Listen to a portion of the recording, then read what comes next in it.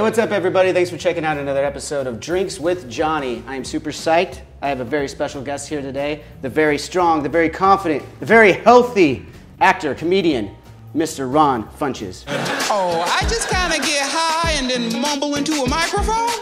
Did you know that was a lucrative profession? Oh, you made me change my posture the more you talked about me. Thanks for being on the show, man. Of course. Appreciate Thank you for having me. I appreciate it. Let's just get right into it. At the top of my show, I usually make some sort of drink. Okay. I know that you're not a drinker at all, so I'll be the one partaking today. But I went and found a recipe that is inspired by your Trolls character, Cooper. Okay. So well, I mean, a lot of people might think it's not a good idea to make an alcoholic drink after a child's cartoon. Oh, is that supposed to be for kids? You know what?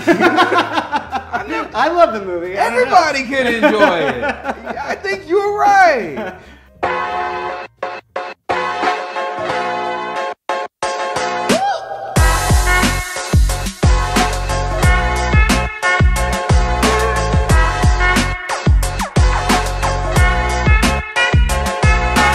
So we're gonna take some whipped flavored vodka. That makes sense. It's gonna be a little cupcakey, I'm not gonna lie. So we're gonna take 2 ounce pour on that. Maybe a little extra, you never know. And then we're gonna take a cake flavored vodka, 2 ounce pour of that. A little extra, because I like that one a little better. And then you're gonna take French vanilla creamer, 2 ounce pour of that. Killer, killer, killer. Now, we're gonna add some grenadine. Oh, you gotta have grenadine. Because, you know, Cooper's pink. Yeah. So we're gonna get a little Cooper hue to the drink, if you will. That's just one of my favorite flavors. Shirley Temples? Oh yeah, I love it. Shirley Temple, Roy Rogers, come on. Oh yeah, oh yeah. So, and to give this a few shakes. While that sets for a second, I'm gonna take my Drinks with Johnny shot glass. I don't know if you knew I had my own shot glasses. Custom. Yeah, and we're gonna roll it around in some corn syrup right here on the rim. And then for your Cooper hair, you're gonna have some blue sparkles here. We're just gonna roll that all the way around. How long have you been drinking? Been a while. Yeah, you seem like an expert. Then we're just gonna pour that right inside. And Oh, then you that's a have fun your color. nice little Cooper inspired shot. And now I get to taste it. How is it? It's a delicious shot, but it's not something I can drink a lot of, so I'm gonna have a beer. Okay. And I know that you're a big wrestling fan. I just found this beer today. It's actually Stone Cold Steve Austin's You got IPA. the Stone Cold Broken Skull IPA? This is not the tap for this, by the way. It should be illegal to drink his beer from anything but I'm that. thinking it's the same. So we're gonna pour this, my man. And then we're gonna get over to the couch, continue our conversation. Yeah, Let's do this. Get to know each other.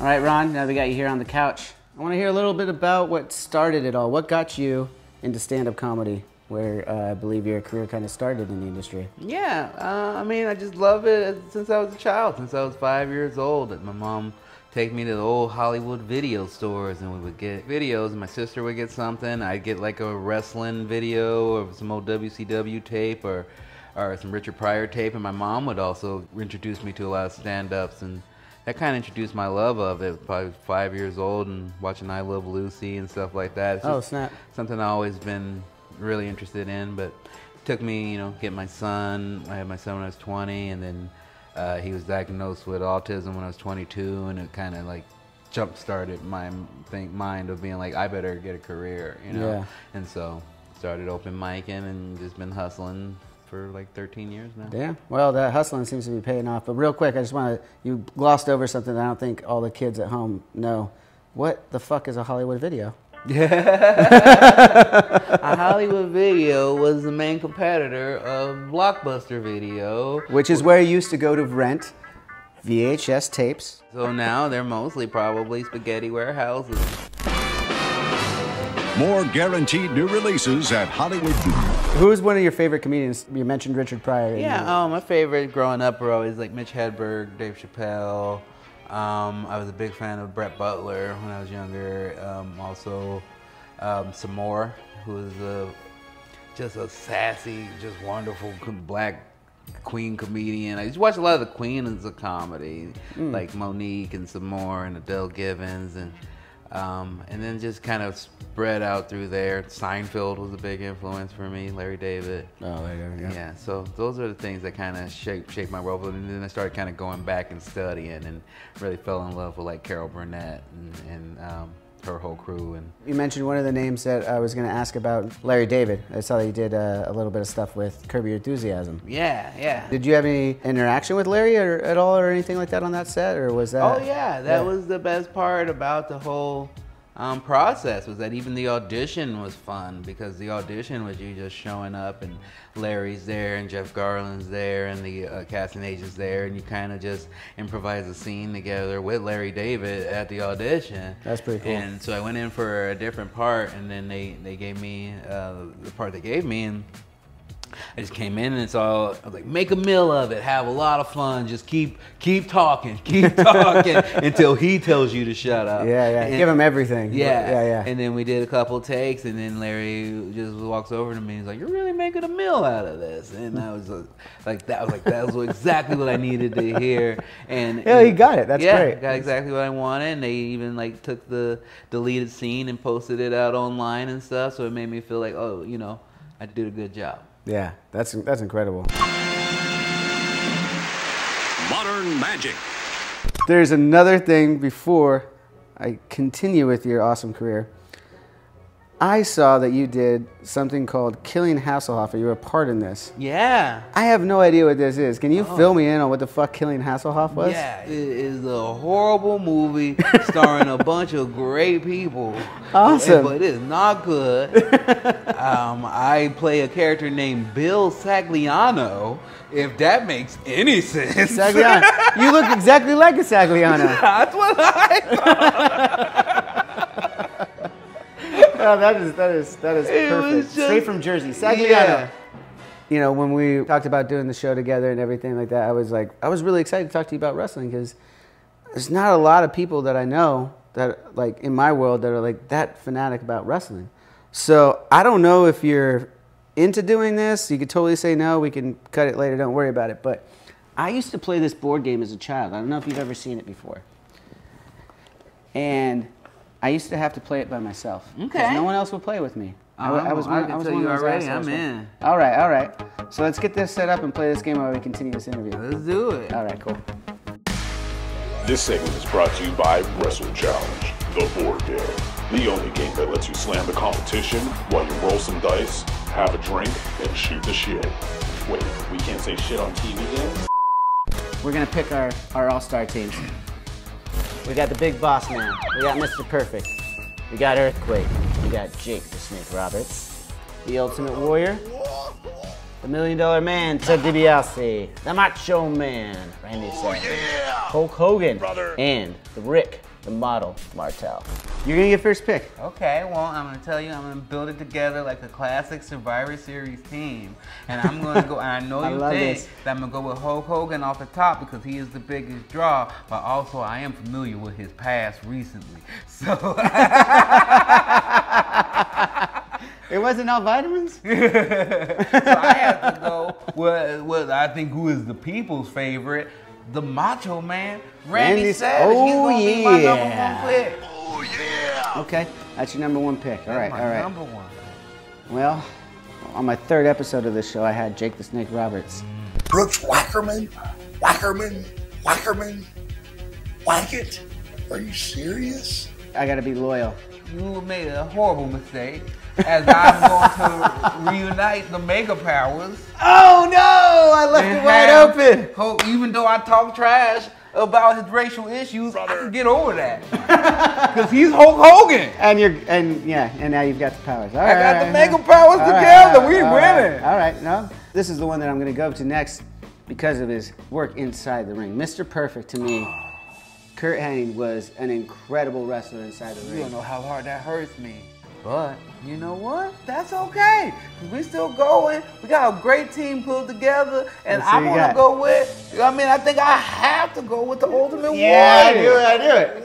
You've already got classic team building. It's a good thing that this is a board game and not like a real matchup. Oh, yeah. If this was a real matchup in the late 80s, you know you looking up at the lights. I'm gonna ride with my bad boys. I'm gonna take the $1 Million Man because everyone's got a price. Ted DiBiase, baby. That's a beautiful pick. And I gotta go with I think one of the most underrated big men to ever do it in all of wrestling. And I gotta go with the Big Boss Man. Okay. So now here we're left. So I think I gotta go with the model. You got to. I mean, the model, he just breathes arrogance. That's the bad guy team right there. I mean, This me is and a him classic have that in Survivor common. Series. That's what we got. We got a little Survivor Series going on. Easy. All right, man. Your first roll. You got 3. Looks like we got our first match. Fight. The following contest is scheduled for the best 2 out of 3 falls. Oh, I would watch this match all day. That's a good match. That'd be a good match, man. That's a good heel baby face right there. Style of Jake the Snake versus the power moves of the Big Boss Man with Cobb County, Georgia on his side. Who's gonna win? We'll find out. Let's find out. All right. Oh! Snake eyes. No, that's it. A headlock. All right, They 1, tied up. 2, 3. Now that's Snake eyes. This is fucked up. This has never happened in this game ever. This is a great match. 1, 2, 3. Oh my God! It's no fucking way. It's the best match I've ever seen. Fight forever. It's too evenly matched. Whoever fucking knew, we should have been booking this shit. This is awesome. 1, 2, 3. You got the first Alabama Slam. Now that we both understand how the game is played, let's continue a little bit of some wrestling talk while we're doing this. Okay. I understand that you did Get High Watch Wrestling with X-Pac, formerly 1-2-3 Kid. WWE Hall of Famer. WWE Hall of Famer. But it was just a great experience because it's all the things that I love and enjoy. It was kind of like Mystery Science Theater meets pro wrestling. So we would That just sounds fucking incredible. yeah, it was great. We just get together. We would edit together just these clips of old wrestling that we like, and we would just make fun of them. Be me, X-Pac, some other wrestlers who are in LA, or some comedians who love wrestling, and we would all just. It was always just a celebration of the weirdness and the silliness of wrestling, and we'd get real stoned. And All right. 7. 1, 2, 3, 4, 5. Oh, I get to pick my challenge. In a strategic fashion of that, I'm going to put my DiBiase against your Nacho Man. ooh, this is a good card tonight. Oh, yeah. Making their way to the ring, Put it right over that money. 1, 2, 3. Oh, that was a close one, but Macho Man pulls it out. This is some bullshit. With the roll up 1, of death. 2, 3. All right. Here it is. For all the marbles. This one's for all the marbles. 1, 2, 3. Oh! That's pathetic. A 2 beats me. It's terrible. All right, now I've got one competitor left. I did a thing for another company called GCW, and I got to commentate a match with Jerry Lawler. That's a 5. All right, what are we going to call that? What are we going to call that? That's Judge the rules? mulligan. Hold on. That's a 5. It don't matter yet. It wasn't like we're battling yet. That's true.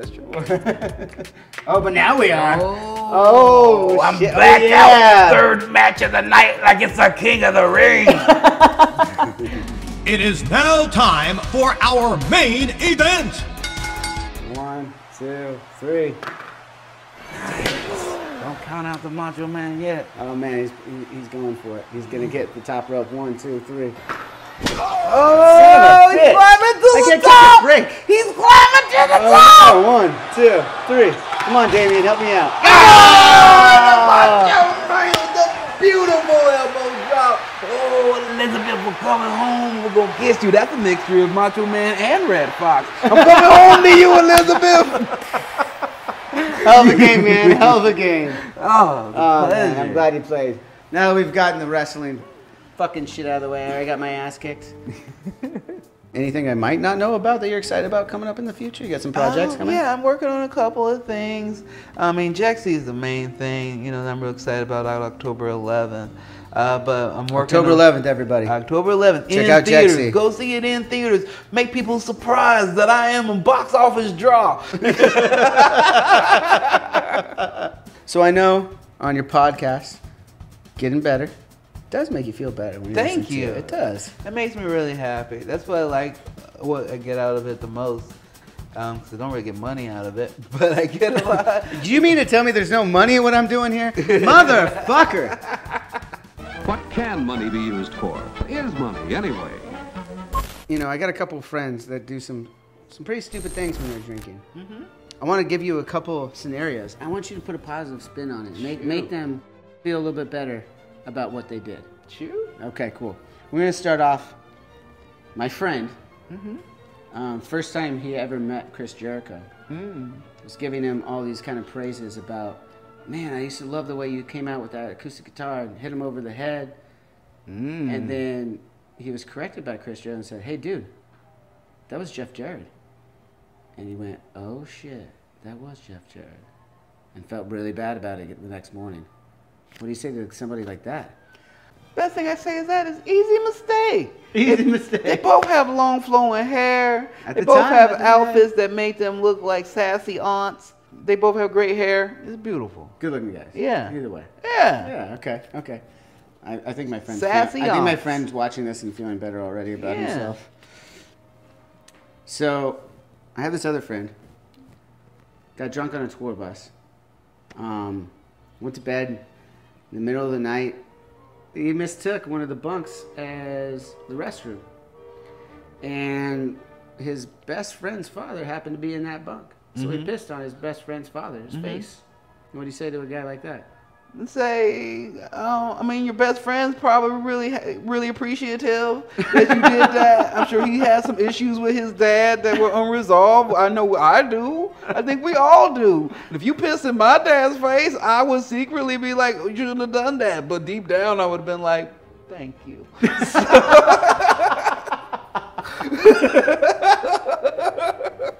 That's fantastic. So lastly, my friend was naked in bed with his new girlfriend one night.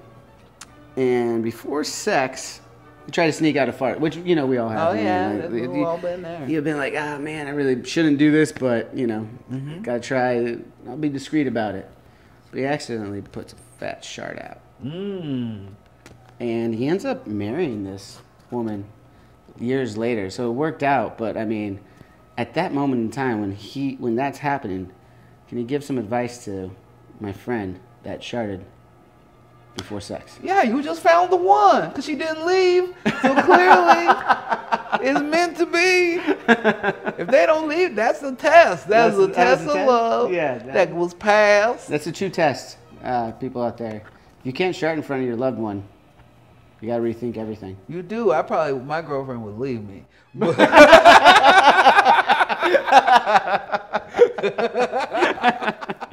When affirmations go real. All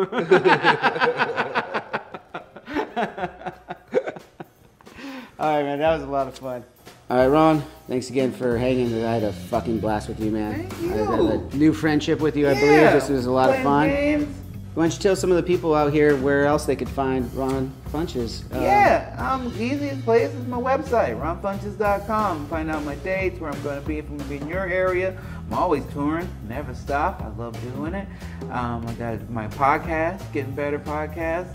Fantastic. It's out everywhere, so check that out. My special, Giggle Fit, that's on iTunes, Google Play, everywhere, $5 or less, so please find that. And then just Jexy, the movie, out October 11 with Adam Devine, Michael Pena, Alexander Shipp, Charlene Yee. Go see it. I don't think that they're not pushing it. I don't think they think it's going to do well, but let's prove them wrong. I like the idea of this movie. This is going to be fantastic. I would tell you, I've been pretty honest about my things if they were bad or good, and this is a pretty good movie. You were pretty honest about killing fucking Hasselhoff. Bad movie. right, man. Thanks again. Thanks for stopping by. Oh, pleasure. For more, go ahead and check out drinkswithjohnny.com. We got all the casts right there, all the podcasts, all the YouTube, everything there. And if you're really lazy, just go anywhere you podcast. That's right there on your smartphone, and you'll be able to find more of this wonderful conversation I had with my new friend Ron. Thanks a lot. Cheers.